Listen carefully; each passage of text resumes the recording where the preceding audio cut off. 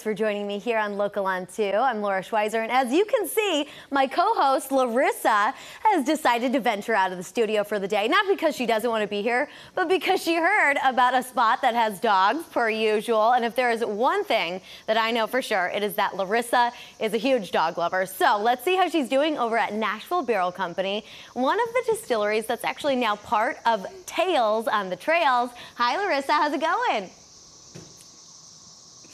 Hi, Laura. Well, I can't complain. I am here with Charity sitting next to me. We've got Rex, Otis, and beautiful Stella. And this is Nashville Barrel Company, and we are, as you said, at one of the local distilleries that is now dog-friendly. It's all part of the Tails on the Trail program to get people out and enjoying the wonderful whiskey that Tennessee has to offer. There's about 28 distilleries that are part of the Whiskey Trail, and we are going to find out more. So, Charity, tell us about this program, because there's nothing better than drinking and dogs. Absolutely. Well, this spring, it's been a great time to be on the trail.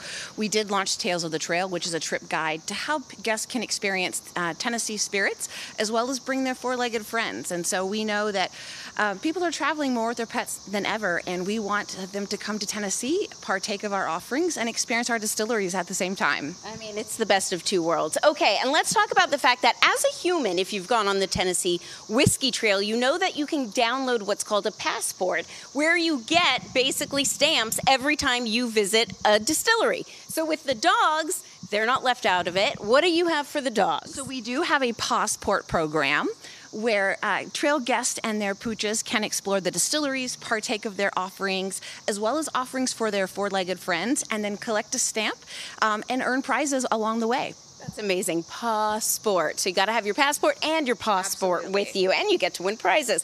And now, I mentioned it a second ago, but Tennessee and whiskey, what a history. Tell us a little bit about why this place is so known for its wonderful whiskey. Absolutely. Well, I mean, it's iconic, right? You don't have Tennessee without whiskey. And so for us, really, the Tennessee Whiskey Trail is a way for us to bring that history to life and experience really what started, before Prohibition and has been really on the rise since about 2009, and the ability to overturn legislation to allow distilling across the state. And you've really seen that boom where now there's 40 plus distilleries across the state. There's 28 stops that run from Memphis all the way to Bristol. And so you're really seeing people enjoy all that's being crafted here, as well as enjoying the destinations and the history that make those distilleries unique. And if you don't love whiskey, I'm still kind of dipping my foot or my toe into it. Nashville Barrel Company has other drinks. They have wine. They made me up a great tequila and a margarita. So don't be afraid to check out these distilleries as well, even if maybe you're just getting into the whiskey world. And last but not least, I'd love to ask about the fact that the Tennessee Trail, the Whiskey Trail, has something for everyone. Each distillery has something very unique. So what do you guys have to offer?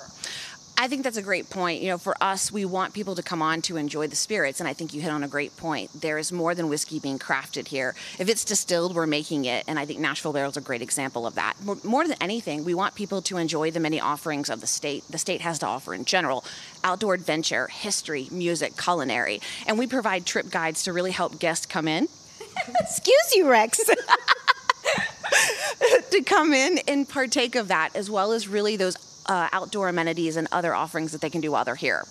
Yeah, if you're an adventurer, they have something. If you love waterfalls, they've got it. If you're a foodie, they've got it. I mean, they've basically got you covered no matter what. And again, this all started back in 2017, which is amazing. So you guys, get moving, get to the Whiskey Trail, and let you know where to go for more information online. You can go to tnwhiskeytrail.com, but we will be back later in the show with a lot more, and the dogs, of course.